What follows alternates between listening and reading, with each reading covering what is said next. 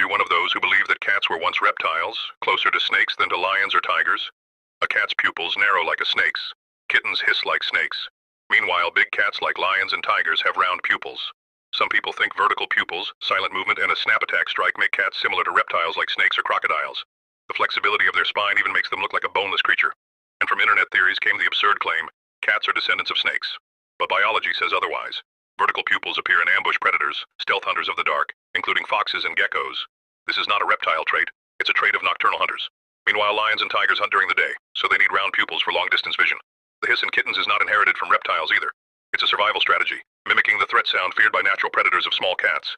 The reflex appears due to evolutionary pressure, not bloodline. And genetically, Felidae have no relation to reptiles. Cats remain mammals. Their brain structure, spine, and DNA are clearly carnivorous, not reptilian. In the end, cats resemble snakes only because evolution found the same shape for the same function.